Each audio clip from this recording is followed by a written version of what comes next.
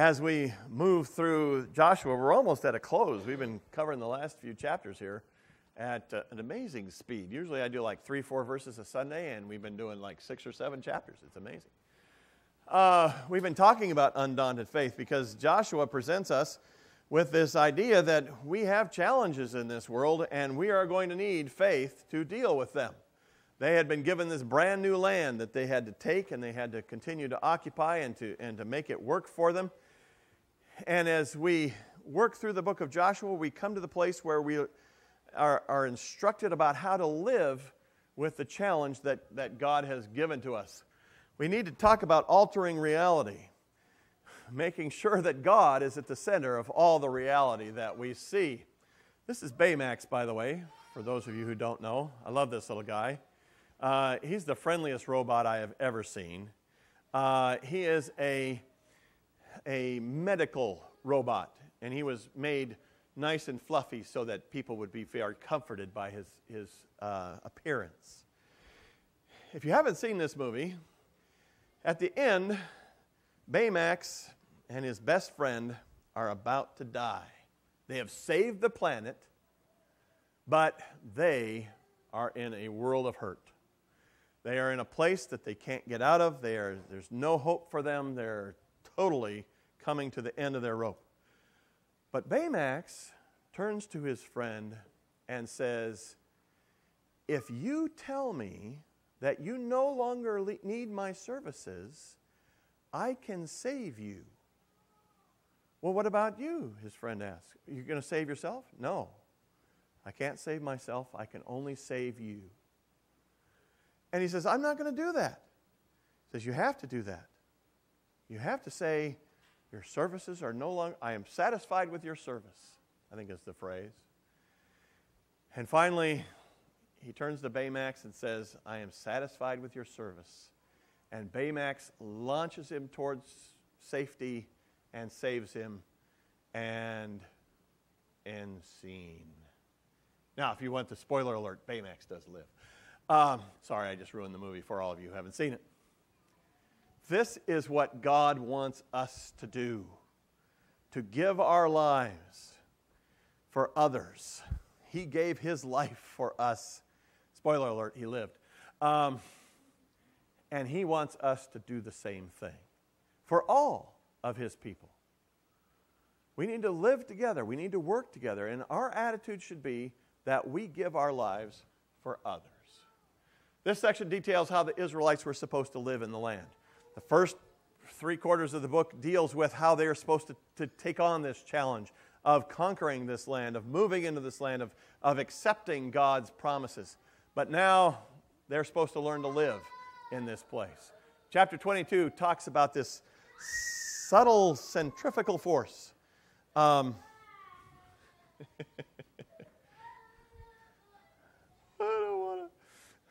don't want to listen to the sermon either. I'm sure that's what, was that a she or a he? Was that, never mind. There's this subtle force here in chapter 22 that wants to divide the Israelites. It has to do with geography. It's not a big deal, but it turns into this huge thing that threatens them. The eastern tribes were afraid that they wouldn't be included by the west. They were afraid that they wouldn't be accepted or their children wouldn't be accepted in the future. And so they devised this means of accomplishing this unity. The western tribes are thinking that the eastern tribes are committing apostasy.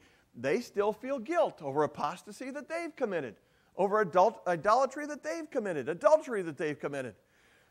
And now they're thinking those people are going to do that too, because they're just like ours. And so they have this fear that they're going to commit the same sins that everybody else has committed. The story moves from Shiloh, and then it moves back to the east side of the river, and then it goes back to Shiloh. This is the Jordan River. It's not much of a river, but it's wide enough to create a problem to their unity. We have a new important theme that we see here in chapter 22, and that is that geographical distance can never separate you from the love of God. That nothing can separate you from the love of God. No matter where you go, no matter how different you are, nothing can separate you from the love of God. And this is something that they needed to learn. The chapter also brings to a conclusion the inclusion of outsiders. The inclusion of outsiders, the acceptance of people that are not like their own, is an important theme in the book of Joshua. We see it very quickly with Rahab the harlot. She was a prostitute, she was a Canaanite, and she is included. We see it with a whole group of people, with the Jebusites. They are included in Israel, and they get a part to play. And now these Easterners, these Easterners, all right, I'm going to just apologize for now. I'm going to get the east and the west sides confused, okay? I'm going to say east when I mean west and west when I mean east. You just deal with it, okay? Just accept it. They're upset at the Easterners. They're thinking, oh, those people are just a little bit different than us. They don't live where we live. They live on the other side of the river. And that's not good. They're not one of us. Little differences. The problem proves to be a witness to the loyalty to God. It eventually turns out to be a great thing that they had this problem, a great thing that they erected this altar, because everyone knew that they were now part of Israel. And we, in future generations, need to know that we are all serving the Lord, if we are indeed serving the Lord. We start off with troops being dismissed. That's Ike dismissing the troops, by the way. World War II, you remember Ike? Eisenhower, President Eisenhower? Young people back there. Young people? I think Gene might remember this war, but I sure don't. The East of Jordan tribes had fulfilled their promise to Moses and to Joshua. Way back in the book of Numbers, God had made them promise, Moses had made them promise to go fight with their brothers until all the land had been conquered. And now they had fulfilled that promise, and it was time for them to go home. They didn't abandon their brothers in any of their hardships. They stuck with them. Verse 3 tells us they had reasons to bail. It wasn't that, it was a difficult thing to stay with them. And they had all kinds of problems. There were these long marches that they had to put up with. There was the possibility of injury and death in all the wars that they fought. They were battling for a land that was not their own. And yet they stuck with it the entire time. They were away from their wives and children. This is a poster from World War II, and the guys over there had to be worried about their wives and kids back home. Well, the Reubenites, the Gadites, and the half-tribe of Manasseh were worried as well. Through it all, they remained loyal. Not just to their brothers, but to God. They remained loyal to their promise. Ultimately, we have to remain loyal to God. We have to remain loyal to each other. This is what God is asking us to do. God has given the West Bank rest, and now the East Bank tribes get to go home. What a great day. They can now return to their property that God had given to them. And it mentions time and again that God had given them this property. The book of Joshua is telling us over and over again that they are not different. They are part of Israel. This was their land. This was supposed to be theirs, and they had been given it by God himself. And don't exclude people that God includes. Their land fulfills the promises to Abraham and is part of the promised land. That question is asked a lot when it comes to whether these tribes on the east bank of the river were obedient to God and were not really, into the land of promise. But this part of Joshua makes it very clear that they were united, that this part of the world belonged to the Israelites, and they were all Israelites in this together. A contrary view of them and their land soon crops up. It's those people over there. Verse 5 reminds us of what is important. Here's Bob. Bob thinks that there are forks in the spoon tray. That's important. This verse really reminds us what's important. Only be very careful to observe the commandment and the law that Moses, the servant of the Lord, commanded you to love the Lord your God with all your heart and all your soul and all your strength, and to keep his commandments, and to cling to him, and to serve him with all your heart and with all of your soul. live like God wants you to, stick to Him like glue, worship Him wholeheartedly. This is what is important in this world. Be very careful.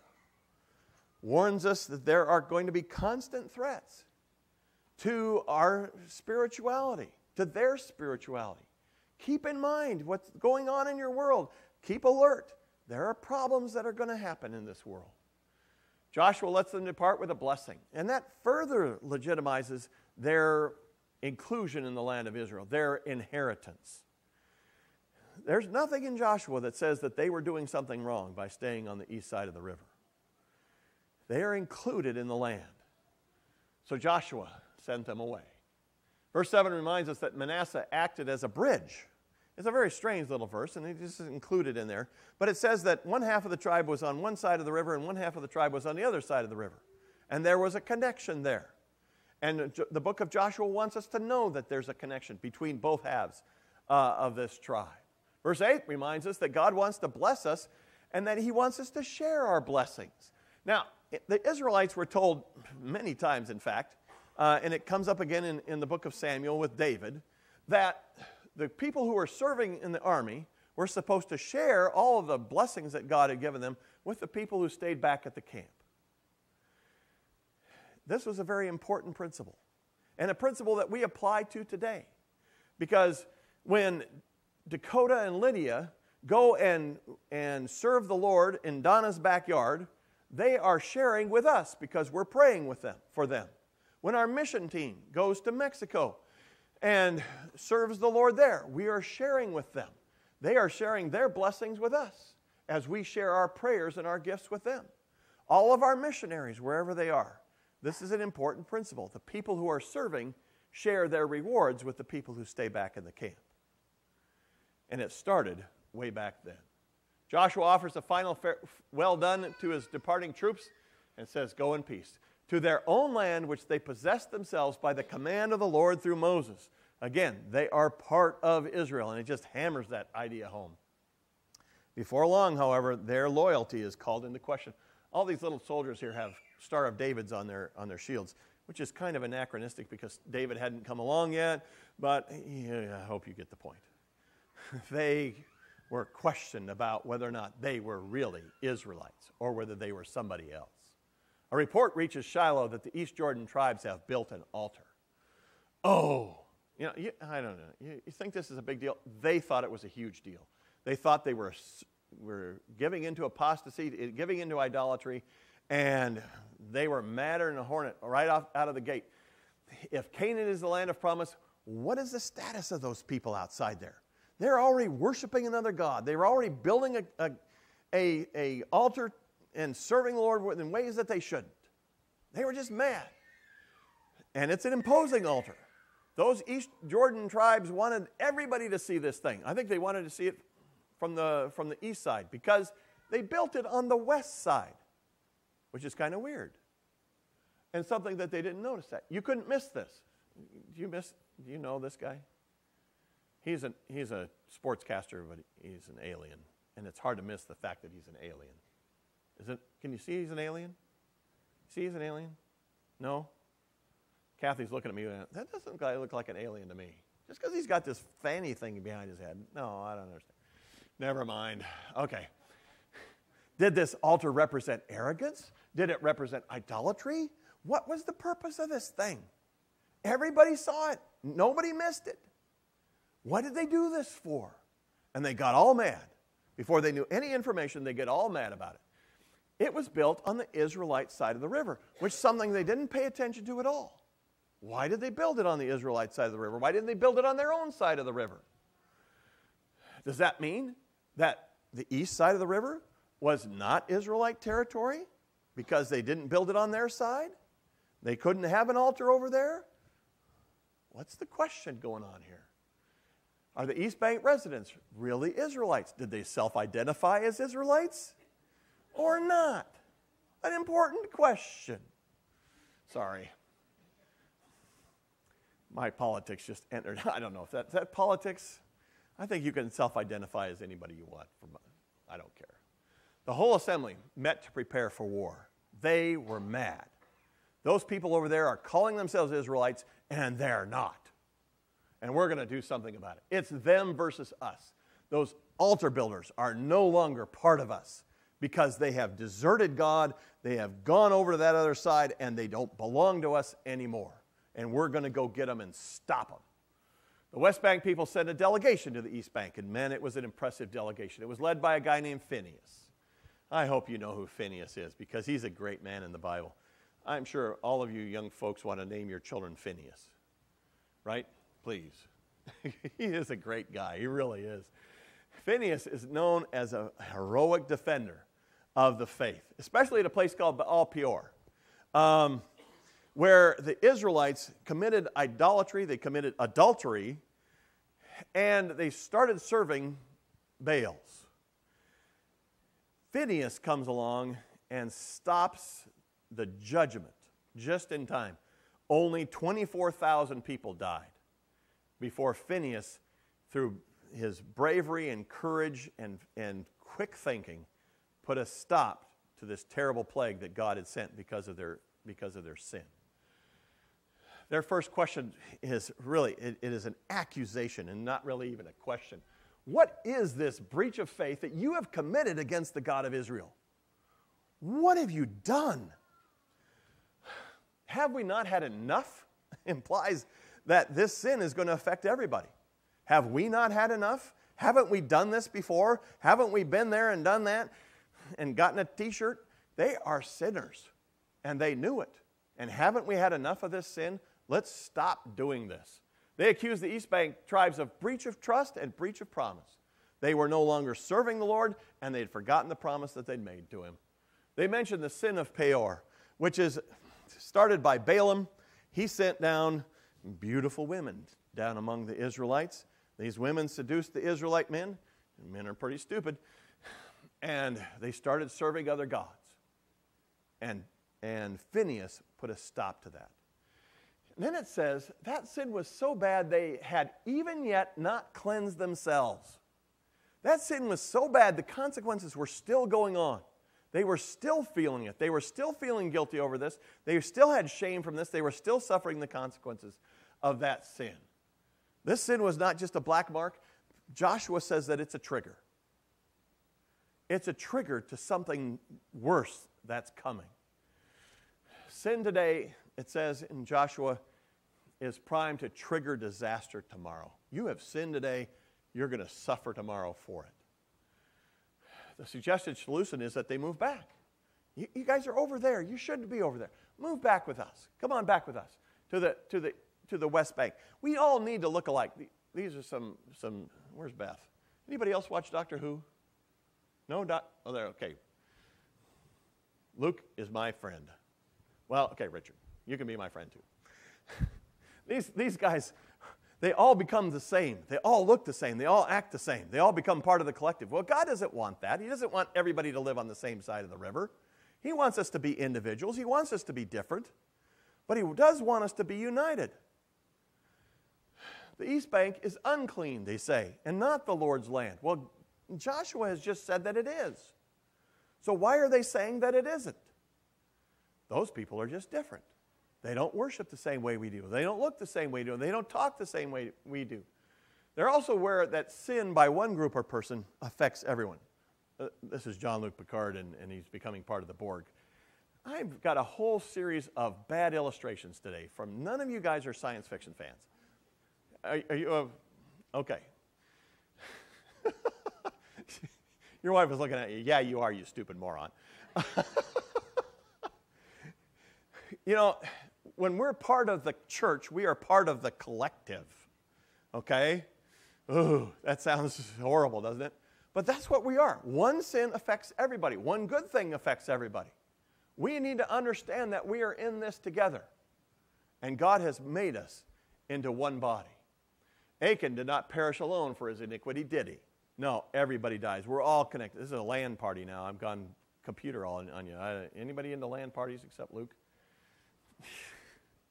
Their main aim is to establish mutual responsibility. We are all connected. And if one of us sins, we all hurt. If one of us rejoices, we all rejoice. If one of us is successful, we all share in that reward. And now the East Bank tribes reply. Again, this is the Jordan River. They have thought through their actions. They knew what they were doing. They've thought through their reply. They knew what the Israelites were going to say, and they had a response to these guys. God, whom they name in many ways and repeat the names, God knows their actions and knows their motives, and God is going to take care of them. They volunteer to be cursed. If anything that they've said is in any way apostasy or idolatry, let God curse us. You know, we have this right that you don't have to self-incriminate. Well, they were saying, we'll incriminate ourselves. We'll tell you exactly what we did, and if it's wrong, we'll die for it. They said, let it come. But then they reveal this very deep-seated fear. And I think it's an amazing fear that they would be denied access to God. We're on the east bank of the river, and you West Bank people are going to say, you can't worship at our place. You're different. You're weird. You speak differently. You look differently. You dress differently. You can't worship with us. They're afraid. They're afraid that future generations might say the Jordan River is the boundary of the promised land. God made it to keep you people out. You don't look like us. You don't talk like us. You're out. We don't want you as part of our church.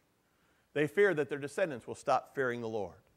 That is an amazing fear, and a fear that every parent, I'm sure, has, that their children will stop fearing the Lord. It scares me every day. And they were afraid that they would stop trusting God.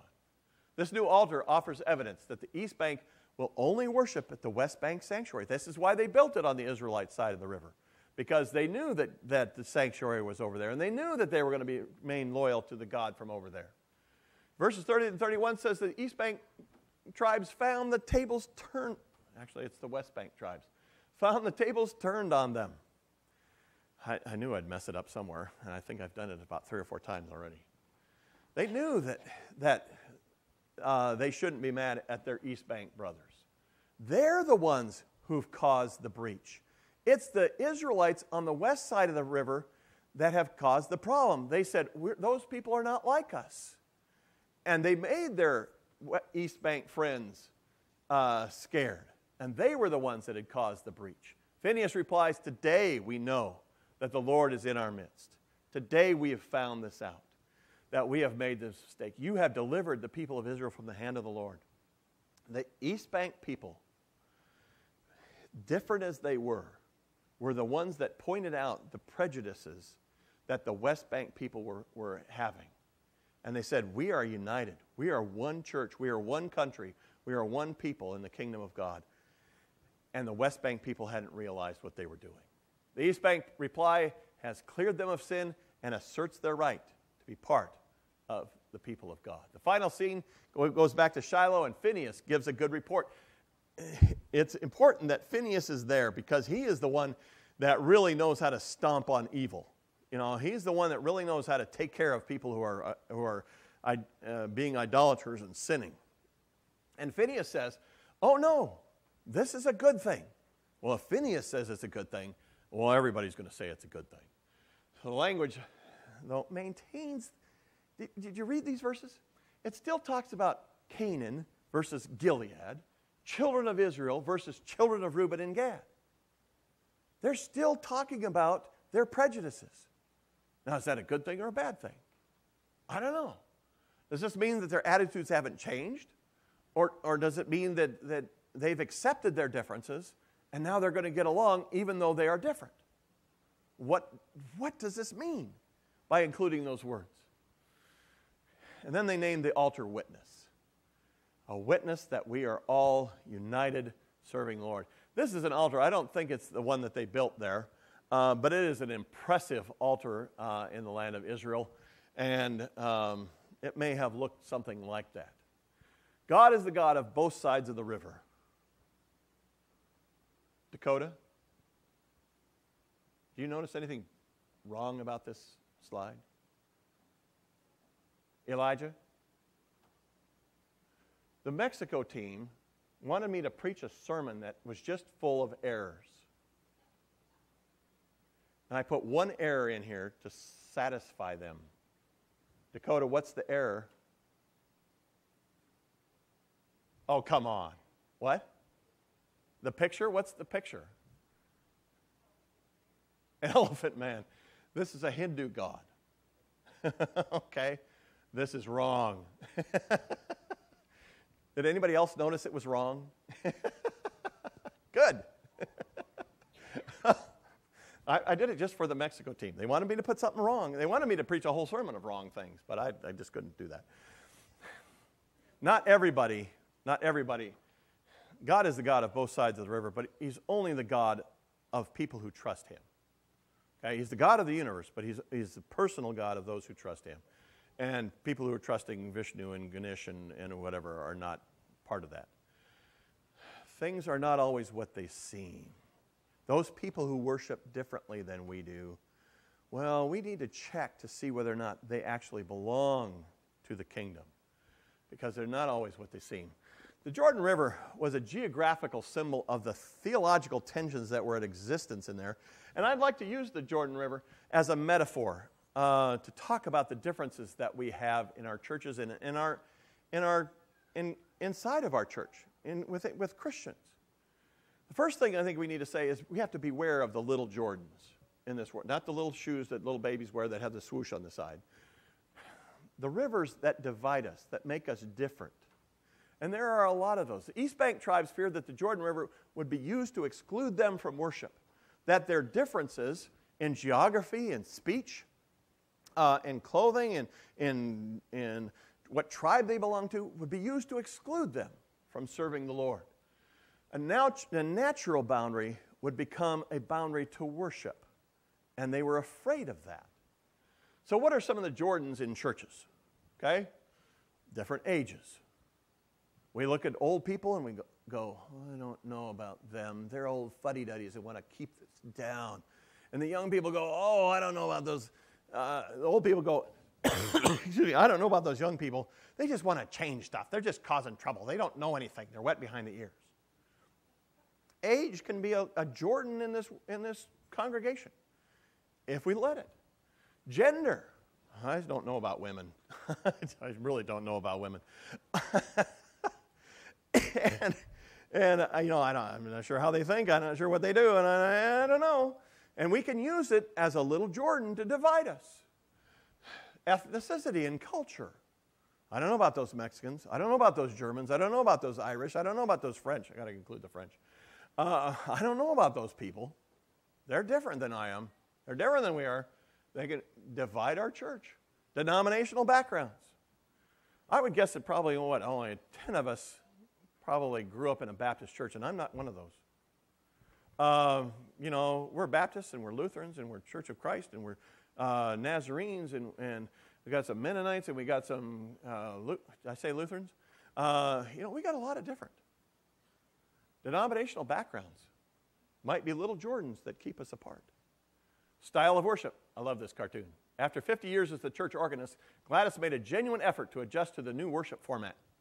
She's got her Fender Strata guitar, and she's got her Marshall stack there, and she's ready to rock out, man. All right, she's ready to go.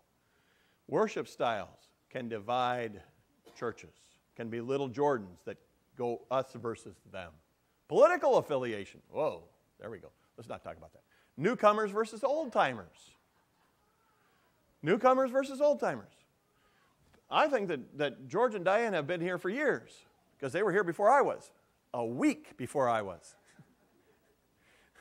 But I didn't know that. They've always been there when I was there, so they must be old-timers. And the old-timers can say, oh, those new people have those weird ideas. And the newcomers go, we did this, and this is a great thing, and we need to do that. We can use that as a division in our church. Visible and invisible. Ooh. I'm visible. I'm up front. The praise team is visible. They're up front. Teachers are visible. They're up front. But what about all those people who are invisible, who do so much work, who help in so many ways? Is there a division between the visible and the invisible people in our churches? We may be able to cruise along, and our differences don't make much difference until a crisis happens. And when crises happen, well, then we start boarding up the doors and we start drawing in the moats and drawing in the moats, in the drawbridges, and we start, drawing lines between us and them. Through lack of communication and acceptance, very subtle prejudices can develop. If we're not talking to each other, if we're not accepting each other, if we're not loving each other, if we're not helping each other out and understanding each other, we can develop these prejudices that will destroy us if a crisis happens, when a crisis happens. One trick is to keep our distinctives while embracing others. I am glad that we have old people and young people. I'm glad that we have newcomers and old-timers. I'm glad we have men and women. I'm glad we have differences of all kinds, because I love differences, and you all bring a great flavor to the congregation. But we need to maintain those while at the same time embracing everyone. We must keep the little Jordans flowing, but never let them reach flood stage. Back to our metaphor. It's good to have differences. It's good to be West Bank, East Bank. It's good to be young, old. It's good to have differences. But we can't let them drown us. There's also a danger of distance. It's not only the danger of the little Jordans overflowing us, but there's a danger of distance here. The West Bank tribes were closer to the sanctuary. Going to a church closer to home, I think, is generally preferable than to driving someplace else, generally. We have lots of reasons why we come here and lots of reasons why we don't go someplace else. But generally speaking, we need to minister where we live. We need to reach out to the people that we are close to. Closeness aids in binding us to each other and to our communities. And that is a good thing. That's a good thing. But there's also emotional distance. And I think our emotional distance is growing every day. We have this modern tendency to rely on social media and our phones to keep people away while we're losing friends. The number of friends that people claim that they have has gone down every year for the last 20, 30 years. We are becoming emotionally distanced from each other because of, I think part of it's because of our social media. We don't talk to the people next door to us. We text the person across the world. We also may be emotionally distanced from God. We are mad at something God did. We don't like what God has allowed to happen. We don't, and so we can be emotionally distant from God. To bridge the distance, we have to start off by being humble. The West Bank tribes came to the East Bank and they were just mad. They said, "We're going to kill you. We don't really think you have a good idea for why you did what you did." They needed a huge dose of humility, and they got it. They got it. But they should have started off humble. They should have started off asking questions. What's going on here? Why did you do this? Why do you feel like you're being left out? What's going on? And we need to open up ourselves. We need to understand that we have fears, that we have shame, that we have guilt, that we are different. We need to open up ourselves. But we must also hang together. On the lamp, I'm sure. There's an African proverb that says, if you have enough friends, you can carry an elephant into the house. Yeah, you can. If you have enough friends, you could accomplish anything. We have enough people here to accomplish what God wants us to accomplish. Whether it's carrying an elephant into the house or carrying a sofa. We are people of shared hardship. We weep together. We bear each other's burdens. We hold each other accountable. We walk in death's valleys together. We have done this. We look forward to that day when Jesus will say, "Well done, thou good and faithful servant," but we know that day isn't today. Well, maybe it is. But we know that we still have a job to do. In the present situation, the suffering continues. Now, you may not feel like you're suffering, but Jesus said, "Whoever wants to be my disciple must deny himself and take up his cross daily and follow me." That's suffering, denying yourself. Taking up your cross. This is not an easy job that God has asked us to do. To love other people who are different. To accept them. To care for them. Every day we share the command for self-denial and for cross-bearing. That is shared suffering. And we have to continue to do this. We live in a world of seagulls who just say, mine, mine, mine, mine, mine, mine, mine, mine, mine, mine. That's all they say. That's all they say. Our culture is full of itself. We must lose it completely. Empty ourselves. Take up our cross. Denying ourselves. I'm going from the ridiculous to the sublime. For those of you who have not read the Brothers Karamazov, you really should. It'll take you forever, but it's worth it. It's about yay thick, and it's deadly dull. But Dostoevsky does some great things in there. And one of the things he talks about is this peasant woman. He has a parable of a peasant woman. That's a picture called The Peasant Woman with Onions. This peasant woman, who is evil, she dies, and she goes to the lake of fire. And her guardian angel goes to the Lord and says, God, can't we do something for her? Can't we help her? And God thinks about it a second. Well, did she ever do anything nice to anyone? Did she ever do anything good? And the angel has to think about it for a while. And she said, well, okay, one day she was walking along and she saw an onion and she picked it up and she gave it to a poor person. All right, we found something good.